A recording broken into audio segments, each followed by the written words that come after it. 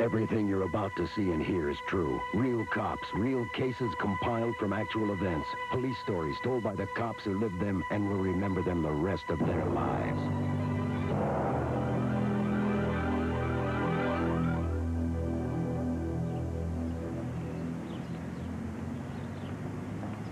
In dangerous situations, you have to do something. It doesn't make you brave. It's just a commitment that you have to yourself. In 1973, I was a robbery squad detective working out of the 13th Precinct in Manhattan. On May 10th of that year, I came home after working day duty, and usually my wife had dinner ready, but that night she wasn't feeling well. The doctor had given her a prescription. We knew our regular pharmacist was closed, so we drove up Central Avenue looking for another pharmacy that would be open. We found a place open in a quiet part of town, the kind of neighborhood where people feel safe at night. We don't expect anything out of the ordinary to happen.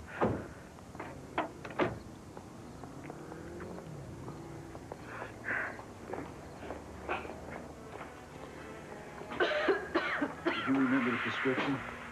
Of course, it's in my purse. This place isn't very big. I hope they've got it. No, I'm sure they will. The doc said you could get this stuff anytime. Oh, God, Mel, this is unbelievable. Come on, now, just hang on. These guys let me fix nothing else. How are you folks this evening? Well, he's fine. I could use some help. Abe, Mrs. Alvarez needs a refill for the baby right away. Yeah, okay. I'm a little backed up this evening. Could you give me about an hour? Well, we could send it to her. Sure, no problem. We'll see you then. Okay. Bye-bye. You like some dinner? I suppose I should eat something. Chinese. Oh, that place we like is right around the corner. Sure, a little hot and sour soup. That'll get the bug right out of you. We drove to a nearby Chinese restaurant for dinner and came back in about an hour and a half later. I remember looking at my watch, and it was 9:10 p.m., 20 minutes before closing.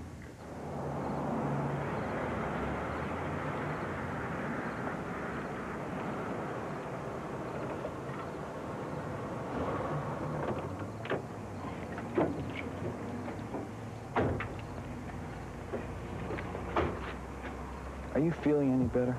A little. Dinner helped. All right, we're going to get you home, give you this medicine, then I'm going to give you a foot rub. You'll be fine by the morning.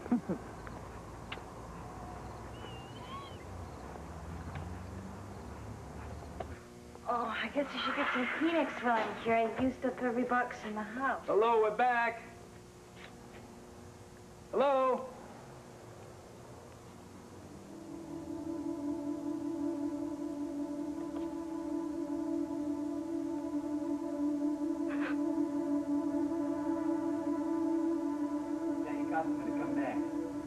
I didn't know if that voice meant come back later or come back here, but I knew something was wrong, and I knew it was probably a robbery. No? No. Honey, get out of the store. What? Just go as quick and as quiet as you can. Your prescription's ready, sir. Go now. I had to do something. It doesn't make you brave. Believe me, it doesn't. It's a commitment you have to yourself and to the people. It's a commitment you have when you become a cop. Here I saw two decent people up against the wall, put there by at least one person. He was probably armed, and I had to help. Come on back here. What did you say, hello? I had to play deaf, even stupid, anything to buy myself some time. What did you say? I said come back here.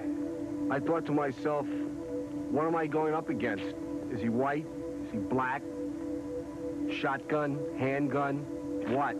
Did you say something? I kept trying to play stupid because I thought the closer I could get, the more I could assess the situation and find out what I was up against. Hello? It was so weird.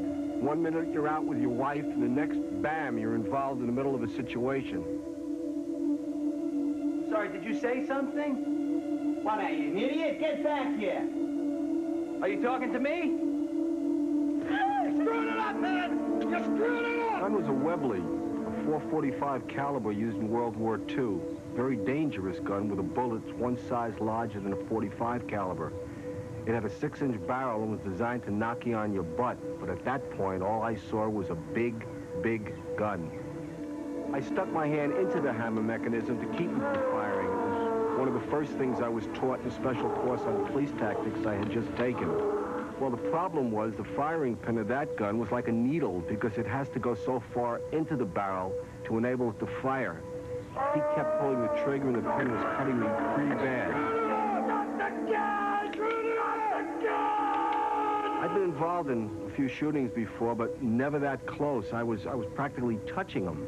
I'd never killed a man before, but the lives of these two people, my wife and myself, hung in the balance. I really had no choice. The New York City Police Department uses a 58-grain bullet. They don't want them to go through people's bodies and into innocent bystanders. It's not a strong round of ammunition, so it doesn't throw them back. I was fascinated and horrified looking at him. He was going down, but he was trying to use the weapon, so I kept using mine.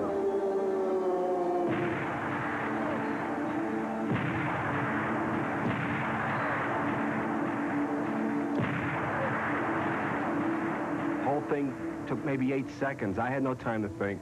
I only had time for the instincts to take over.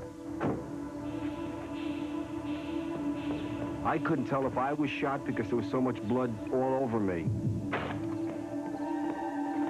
No! There's another one! My back was to the door.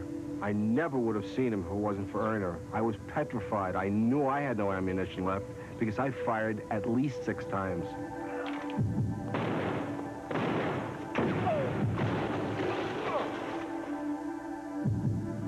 After the second one went down, I went completely blank for 10 or 15 seconds. I just can't account for that period. I guess I felt safe. The next thing I remember is... Mel? Are you shot? Mel? Did they shoot you? Mel? No, just my hand. What I didn't know was that while Erna was outside, she dialed 911 and called in at 1013. That's an officer needs assistance. In a minute, maybe less, the local police were there. Drop the gun. Don't shoot, he's a cop. I'm on the job. I said drop the gun. I'm on the job, damn it. I think he's a policeman. Let's see some ID. Call an ambulance. I had been on the force at that time for 18 years when that happened, and I had been in a couple of shootings before, but nothing that personal and certainly nothing that frightening. I never would have seen that second robber if Erna hadn't been there. I may have saved the Deucin bombs, but she sure as hell saved me. That night, I learned a lesson I've carried with me ever since. That lesson is that cops aren't like everybody else. You may think you are, and you may go on day by day just doing normal things. But when trouble happens, another part takes over. It's not just the courage, it's not just the training, it's that commitment you made when you became a policeman. Pharmacy had a long list of prior arrests for violent crimes, including shooting a cop and robbing the same store 2 months earlier. The second robber, having no previous criminal record, made the fatal mistake of trying to rescue his accomplice rather than surrender. Detective Waxman received an award from the pharmacy chain and the Medal of Valor from the city of New York. He and Verna also received awards from the New York, New Jersey Detectives Crime Clinic. Mel Waxman retired from the NYPD and lives in Florida, where he conducts investigations for the Department of Professional Regulations.